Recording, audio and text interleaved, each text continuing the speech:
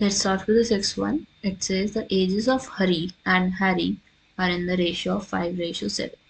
पहले इसको हम समझने की कोशिश करते हैं and let's try to write it in the form of situation. So what we can write is, let the present age of Hari be 5x and let the present age of Harry be 7x. Of 4 years from now, 4 years from now,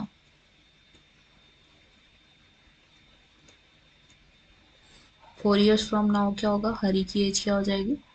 Hari as भी 5x plus 4 और Harry की as क्या हो जाएगी? It would be 7x plus 4. अब इन्होंने दिया हुआ ratio of their edges will be 3:4.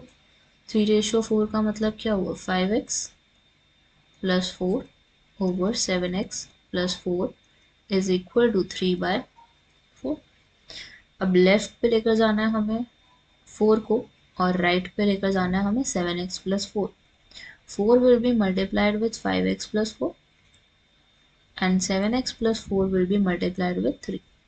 So 5x plus 4 is multiplied with 4 and 3 will be multiplied with 7x plus 4 क्योंकि दोनों के पास न्यूमरेटर और डिनोमिनेटर प्रेजेंट.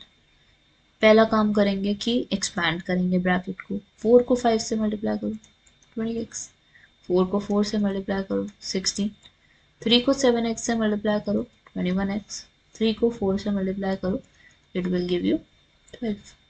नाउ 20x और 21x को एक तरफ, 12 और 16 को एक तरफ. अब 20x माइनस 21x कितना हो गया? इट इज -x और 12 माइनस 16 कितना हो गया? -4. So the value for x you are getting is 4 and we have to find the present age of Hari and Hari. So it would be 5 into 4 which is 20 and 7 into 4 which is 28 years. ठीक है, 20 years हो गई हरी की और Harry की हो गई 28. So yes, that's the answer for the sixth one. Now we'll be moving to the last part of it.